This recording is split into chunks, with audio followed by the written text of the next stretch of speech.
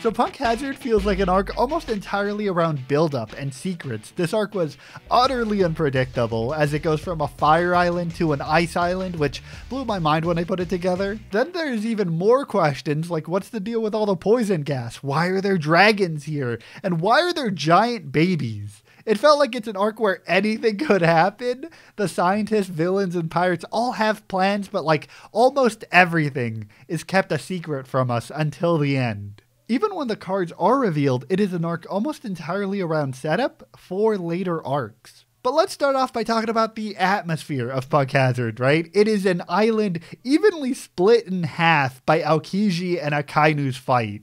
We had already seen emperors with enough strength to split the sky, and not to mention Marineford that was practically freezing over with lava coming from above. That sounds really apocalyptic when I say it out loud. But what helps fuel the atmosphere of Punk Hazard, though, is like the Cool Brothers guarding the snowy side of the island, and Vegapunk's dragons guarding the fire side of the island. The dragons really did make me question whether having dragons around Punk Hazard was really like a good idea, though, especially because, as far as I can tell, you can't control them at all.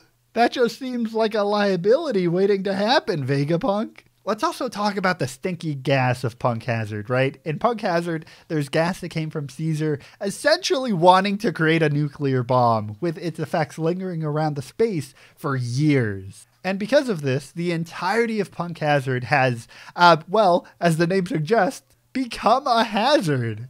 One of my favorite moments actually came from the fact that Punk Hazard had been closed for years, and Usopp was seemingly worried of entering it because, well, you would be committing a crime if you were to go in there. Says one of the most wanted pirates around.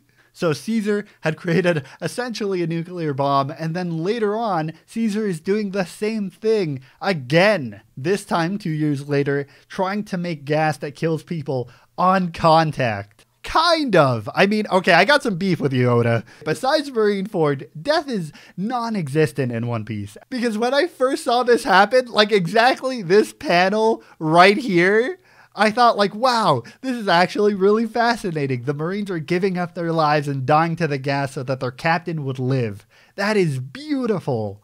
Pretty sure it's going to be undone somehow.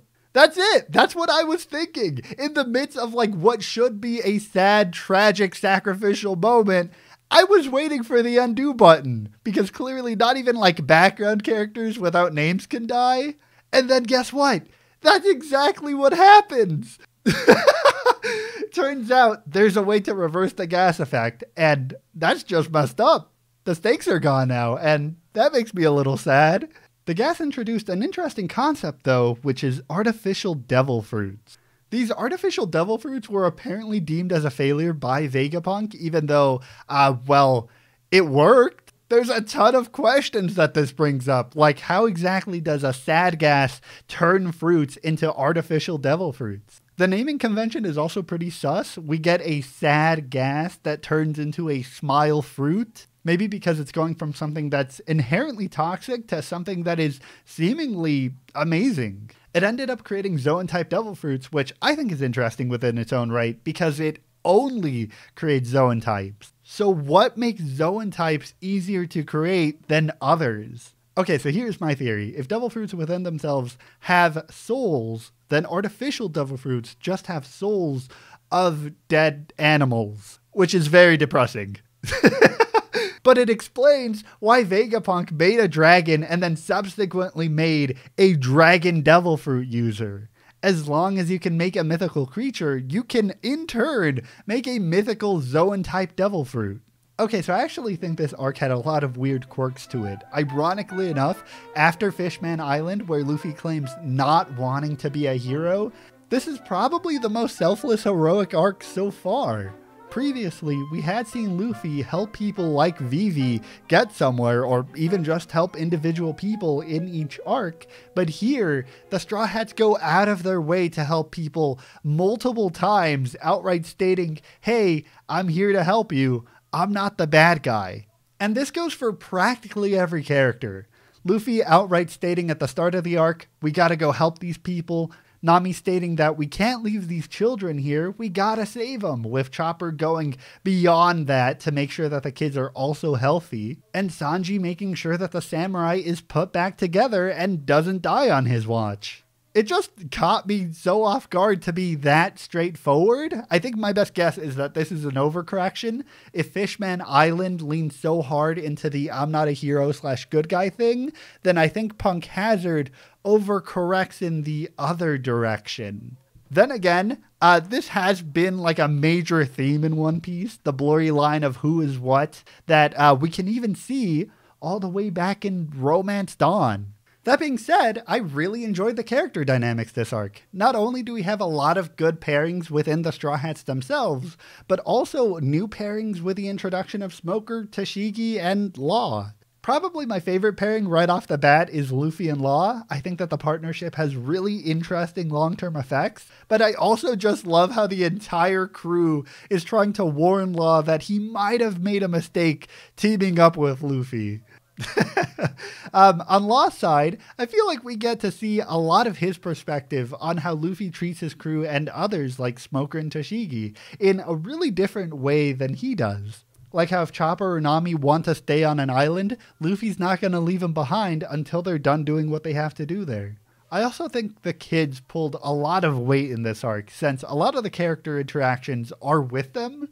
Nami drives a lot of the early story with her demanding the crew helps out the kids. Then Frankie follows suit, making the kids feel safer, and they're singing about the Frankie tank. And then, of course, we got Chopper, who is actually contributing with his role as a doctor in an attempt to cure all the children of this addiction that they've been given.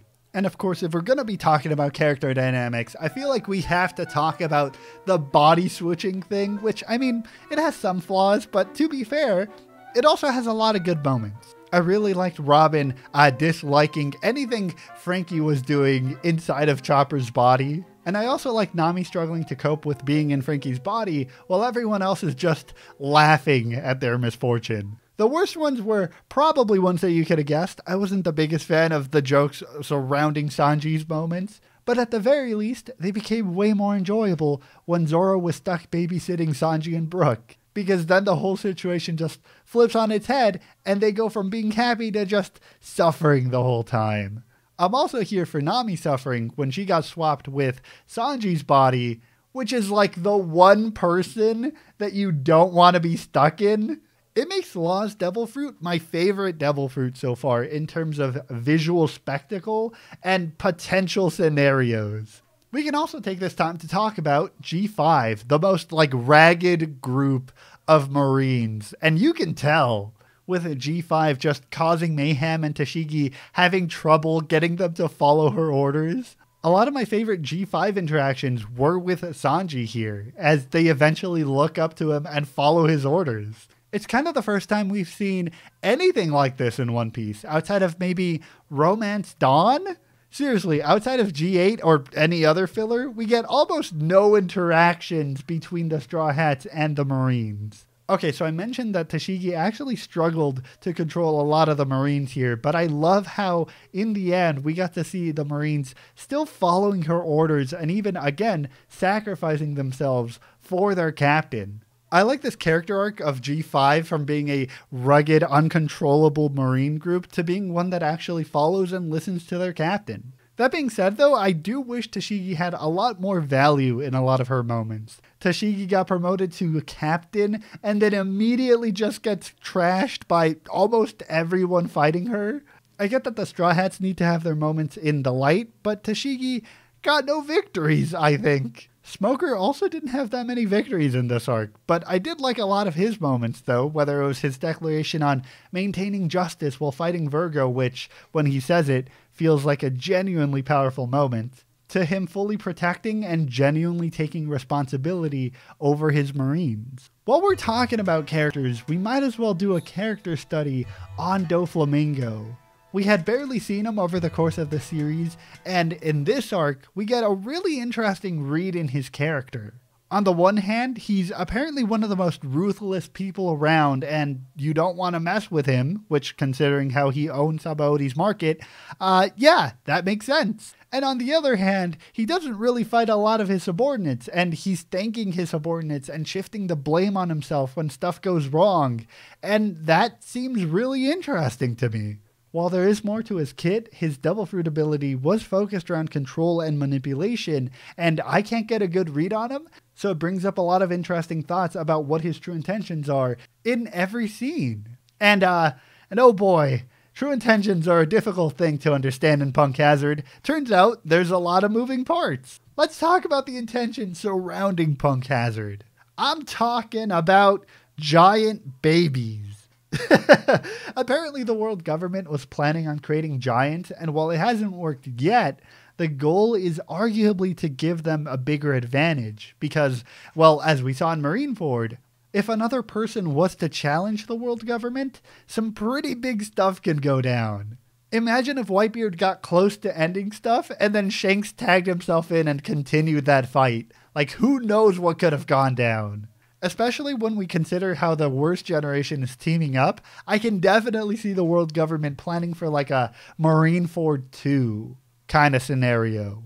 Alright, so here's something that I find really interesting. In a cover page, we see that Doflamingo's shop in Sabaody is not around anymore. And contextually, it makes so much more sense. In the Sabaody arc, he says that slave trading is so old-fashioned because now we're in the age of smiles. I love how this was set up all the way back in Sabaody. Around this time, Doflamingo shifted over and capitalized on this market with Caesar, giving a ton of smiles to Kaido to create his furry army. And so I guess the big picture is that Doflamingo planted himself right in the middle of all of this, giving himself exclusive access to smiles. It also came with a really big downside though, which is that when it all begins to crumble down, for example, if Caesar's not around anymore to keep producing smile fruits, then the backlash would be damaging. Okay, so one of the many interesting things I like about this Age of Smiles is that by extension, the slave shop closed down in Sabaody. So is there a chance that it'll affect the Reverie? Would this, by extension, manage to push Fishman Island's note because slavery has been reduced there? I kind of doubt it. Again, I don't really trust the world government here, but hey, I think it would be a plot twist if it did go well. Alright, let's talk about the Wano Samurai. I love that this arc pulls us in a ton of different directions, one of which being from the Samurai guy. Samurais are exclusive to Wano, and I like that their border restrictions create a really interesting multi-island conflict, something that we honestly haven't seen at all. I think the closest thing would be Amazon Lily or Drum Island and Alabasta. Not only does the samurai have beef with Punk Hazard as Caesar kidnapped his reptile kid, but also he has beef with Dressrosa as it has yet another member of his group. By the end of the arc, I thought he was going to stick around with the Marines, but I kind of like him seemingly going on a journey with a crew to Dressrosa, as his plotline neatly ties into that arc. That's right, it's another Vivi situation of having to transport someone from one island to another. So as I mentioned at the start of this arc, I'm invested in this setup. On the one hand, we have Apu, Hawkins, and Kid who formed an alliance, and I don't know why. I honestly can't think of anything. Like, are they also gonna challenge another Yonko? So in this arc, we're seeing a lot of people call rookies the Eye of the Storm, which I love because everyone already knows that things are gonna go down. It's just a matter of when, especially when they're teaming up. And I'm particularly interested in it because I would love to see some piratey backstabs between the allied groups. I also want to talk about Law, who became a warlord and, as far as I remember, didn't get punished for allying with the Straw Hats. So I'm just fascinated to see what he'll do since he doesn't have punishments while someone like Doflamingo now does. Lastly, I want to close it off by talking about something Luffy mentioned. Luffy throughout the story has been friends and allies with so many people, good and bad, and I find this ideology fascinating. I've mentioned that the world of piracy in One Piece is kind of structured like a ladder. The further you progress in the Grand Line, the stronger people get, and the more people you defeat, the closer you are to becoming king. And what I absolutely adore is that Luffy, despite being allies with so many people, also acknowledges this ladder. Everyone here is competing in the game to become king.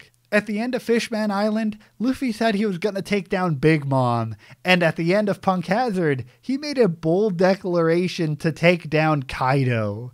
And despite looking up to and liking him, he also has no complaints about having to take down Shanks. So that brought a ton of questions to me, like if Luffy is eventually going to fight all of the rookies and even fight Shanks, I want to know what kind of scenarios Luffy would be in to go up against everyone. Either way, I guess I'm going to have to find out.